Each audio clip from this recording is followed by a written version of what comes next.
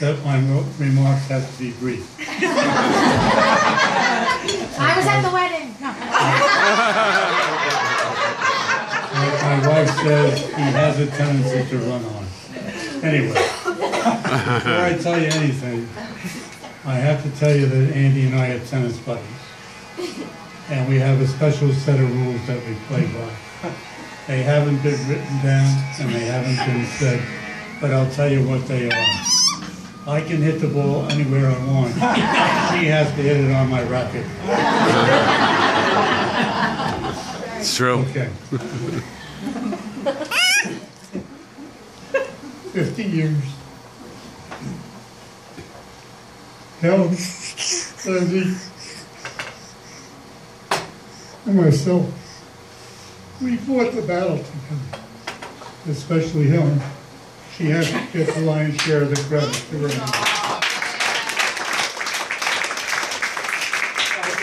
I remember one brief thing, and I don't remember how old you were, but we went to a special cystic fibrosis meeting, and the import of it was to be how to handle grief.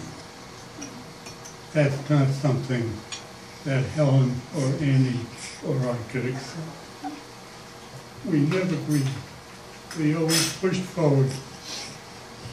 Andrea has touched everybody in this room with her decency and her graciousness. She's one of my heroes. She's up there with Lou Gehrig and Winston Churchill.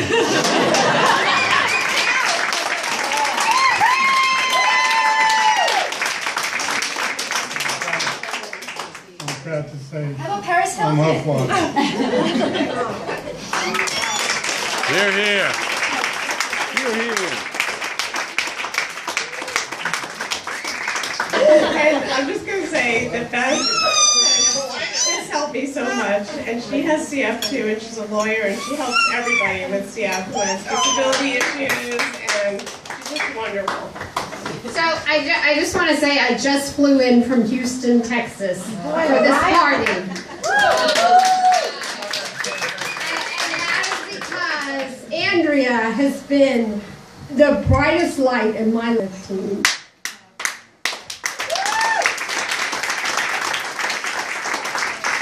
And for those of you, you hopefully indebted to her for the opportunity to actually, you work with people and you get somebody who so inspires you. It actually helps you share that with other people and keep going. It kind of makes up for the ones that you kind of want to strangle. Anyway, it's an honor. It's an honor to be part of the healthcare team. It's an honor to be part of your life. It's really an honor to share a journey with conscious people who are trying to benefit other people and who bring joy and humor and compassion and a phenomenal amount of I would say, insight into the experience of life. Thanks. Thank you. Never going to be made. No, that's what I was going to talk about. Don't say that. So, what year was it?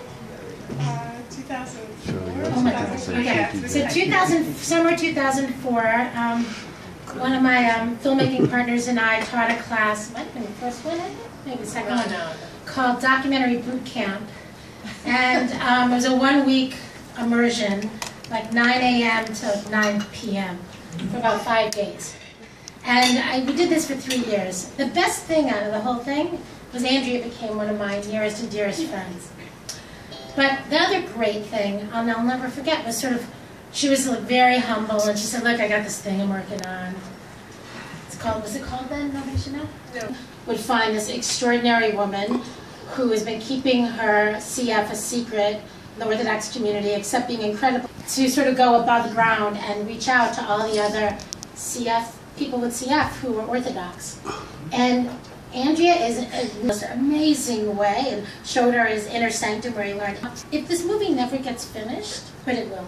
Yes. but even if it didn't, the very process that every single one of them went through. I will not be able to remember what I was going to say. Welcome to 50. I'm not even 50 yet. Okay. So here we go. I wanted to thank you all for making it here today. You traveled from all over, Seattle, Michigan, Virginia. Oh, he left already. Okay. I saw him in the hallway. From Houston. And in New York, we say Houston, just so you know. New Jersey, and over there. And upstate, Jackie. And Brooklyn, across town, and even up the block. Hampton Bays. And Hampton Bays. I am overwhelmed. Let me just adjust this. When I look around and see everyone here from different eras and arenas of my life, I feel like George Costanza from Seinfeld when he says, "Jerry, my worlds are colliding." But in this instance, in a good way. Aside from my husband, Steve, my mom, dad, stepmom, brothers, cousins, my sister and brother-in-law, their kids, my niece, her husband, there are people here from college, work, the dog run, film class, Team Liberty, those who have CF, those with transplants. There are also my healers from Blue Lotus, massage people, caregivers, but you are all really my family. I consider you all my family. So, even reading this, it's just hard. Okay. This celebration is in thanks to all of you for being in my life. I am grateful to know all of you. You have all contributed in ways you may not be aware of, namely by just being there. As you know, I am celebrating what to most is a big milestone. For me, it was unimaginable. While I pride myself on being a positive person, I had doubts I would live this long and feel this well. Many of you didn't have doubts. And maybe I felt your energy and it gave me strength. Or maybe you were all in denial. Until recently, 50 was an unattainable goal for me. And I am thrilled to be here celebrating with everybody. Because truly, I would not still be around were it not for my family and my wonderful friends who have kept me going and laughing, inspiring me in their love and support to keep pushing through the difficult times. And there have been difficult times. There are those of you who have known me prior to transplant, most likely worried about whether I would last one more month. For them, my transformation post-transplant is probably no less than a miracle. And for those who entered my life later, no less significant in their contributions, may not grasp how I could barely finish a sentence without coughing up a lung, how I looked gray most days and gasped for air even when wearing supplemental oxygen. It was difficult to push myself to do 5 to 6 hours of therapies daily, inhalations and airway clearance without ever feeling any improvement, doing IV antibiotics constantly. How hard it was to walk on a treadmill every other day just to keep my lungs from worsening. My mom was a big part of getting me through this period. Thank you just does not seem adequate. At those times, all of your calls and visits to me were so important. Even if we talked about other people's problems, it gave me a break from myself. As I worried that each cold I contracted may be my last, my doctors had ominously warned that it could. It all changed on April 25th, 2000. I received my bilateral lung transplant, and while there were some bumps in the road post-transplant, I feel like I knew what it was like to not have CF for the first time in my life. What it felt like to breathe deeply and not cough every few breaths. I know Allison and Joe will back me up on this. I try to remain mindful of how far I've come. I am so grateful to my donor family who really made my rebirth possible. While they lost someone dear to them, they gave me my second chance. I am sure all my transplanted friends feel the same way. I've been able to experience close to 15 more years of life, feeling better than my first 35 years on Earth.